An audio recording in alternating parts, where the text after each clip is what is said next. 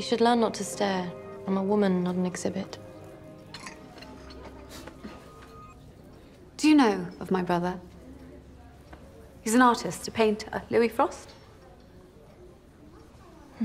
Perhaps you've heard of the PRB, the Pre-Raphaelite Brotherhood, Holman Hunt, Gabriel Rossetti, John Millet. Louis trained at the Royal Academy. He had 2 paintings in their last exhibition. He's on the brink of great things. Imagine, to be admired 200 years from now. Everything would be arranged with the utmost propriety. I'm sorry, I'm not quite following. Well, if Louis achieves the fame he deserves,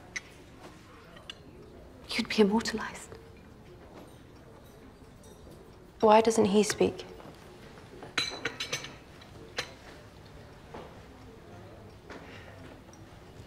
I want you to be my model. You have a majesty. Your face is half beautiful, half bewildering.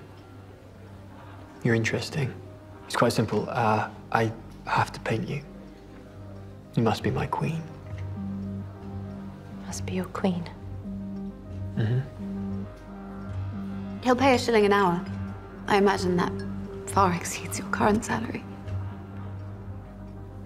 Have you ever seen an artist's studio before? No. To be painted is transformative. I have a sister. Bring her with you. I can find rooms for the 2 of you together. No, she caught smallpox when we were 16. They said she would die.